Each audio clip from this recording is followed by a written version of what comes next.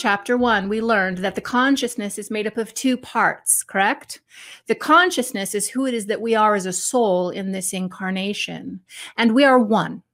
We are whole. However, as we appear in this reality, we do appear to have two aspects, well, really three, but two primary aspects, that of the conscious, which is the thinking aspect of who it is that we are, the aspect that has the ideas and that has the vision, and then the subconscious. The subconscious is the womb of creation. It is the mechanism innate within us all that makes manifest that which we think on and feel on, and truly that which we desire.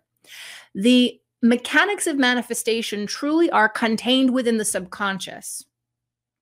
Most of us live very reactively, and within our conscious thinking part, we're not mindful of how it is that we think or the thoughts that we entertain.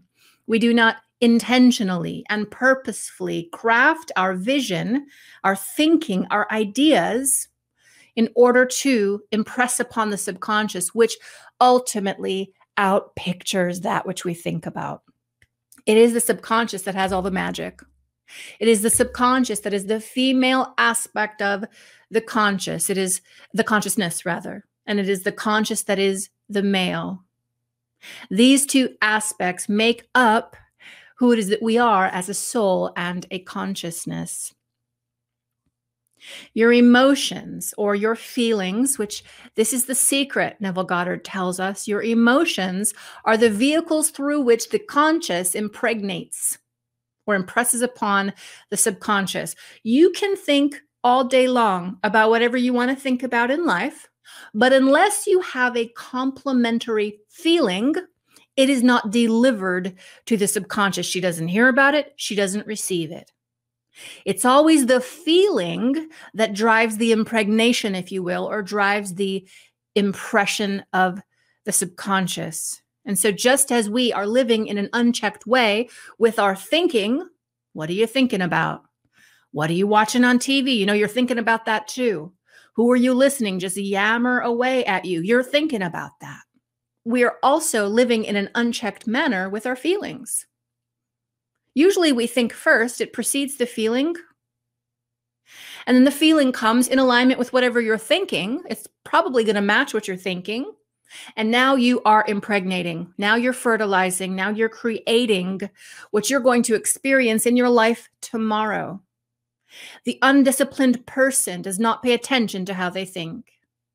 The undisciplined person does not pay attention to how they feel. And the undisciplined person is living, therefore, a life of chaos and with evidences, again, that are hit or miss. Sometimes it works, but a lot of times it doesn't. And it's because you're not paying attention to these aspects of yourself.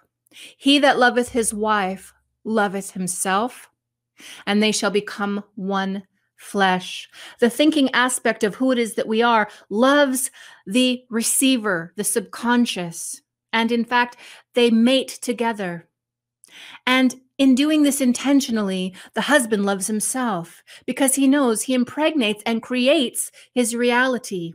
And so he loves himself by thinking and feeling intentionally. He that loveth his wife loveth himself, and they shall become one flesh. And also, so powerful. Don't let me get derailed on the energy and the power of this truth. To him that hath, it is given. And to him that hath not, it is taken away. What does this mean? Again, we have to remember, and it's okay to discuss this more than once. We need to hear this. To him that has, more is given. Has what? Comments. Has what? What do you have to have in order to get more? More being more of what you want. More of the benefit and more of the prosperity. What do you have to have? You have to have the knowledge, the thinking, and the feeling, the belief, the vibration that I am already that. I have within me the wellspring Of all the things I seek to create in my life, I am that. I am that I am is what I am. He that has this knowledge of self, the inner magician, if you will, more is given, more blessings are given, more benefit is given, more prosperity, health, and wellness to the person that knows who they are and that they control how it's created. You dig? However, to him that hath not, more is taken away. Hath not what? Hath not the sense of himself or herself. To him or her that believes they're living reactively, that life is happening to them. I just happen to be in this crazy nation where all these weird politics are happening. I just happen to be surrounded by this weird family. Nobody understands me. I just happen to have this bank account with negative numbers. I don't know where I'm going. I just happen to have this job that I hate. How many people do we know have feelings like this? Because they don't understand that they create their reality. So they have not the understanding. And to him that hath not, it is taken away. Just more of the same. More of the same. If we just understood this principle, we could shift our life on its face, simply. By just walking around the planet in the energy of being exactly who it is that we are. Neville Goddard says, believing and being are one. That which you think, you also vibrate in alignment with your beingness. They are one.